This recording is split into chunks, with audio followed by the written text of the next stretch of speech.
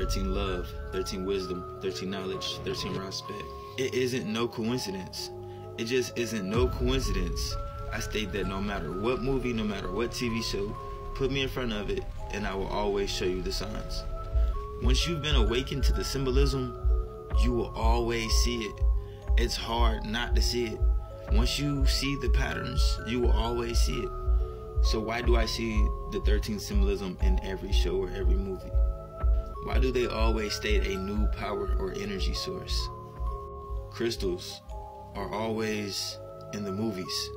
There's always been an ancient war or an ancient battle that's taken place. So here we are, and this is what I do. I make these type of connections if you haven't seen my work yet. Now on the left of me right here, I have a map, a underground map from the TV show called Silo. And on the right of me, I have a map of a underground system from Godzilla versus Kong. So I sat down last night and I noticed that it came down to them trying to find an entrance to inner Earth. You always believed that Skull Island was like hollow Earth come to the surface, right? And that's where Kong's ancestors came from.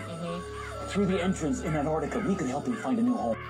Now that they state that this entrance is a big hole in Antarctica, I did a video on Alien vs. Predator showing you the same thing.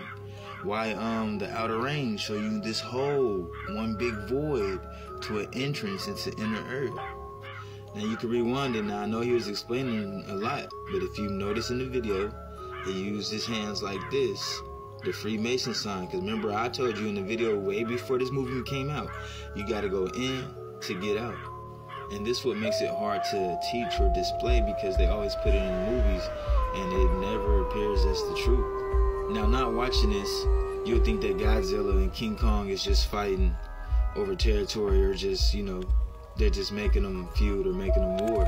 When, if you really pay attention, it's your government who wants to get to this entrance to harness this power that they speak of within Hollow Earth, so they take Kong out of his natural habitants, which Godzilla is being a protector in his habitants as Kong would in his, and they make them go at it knowing that they have this type of history, but it was never supposed to be. This is why Godzilla had like this plasma type of energy. You watch the movie, Kong possesses this energy within the inner Earth.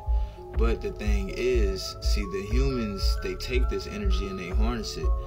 It's in Godzilla naturally. And away from my videos, from the movies, it crosses into spirituality. There is a strong connection, and I make it every time. Peace, God.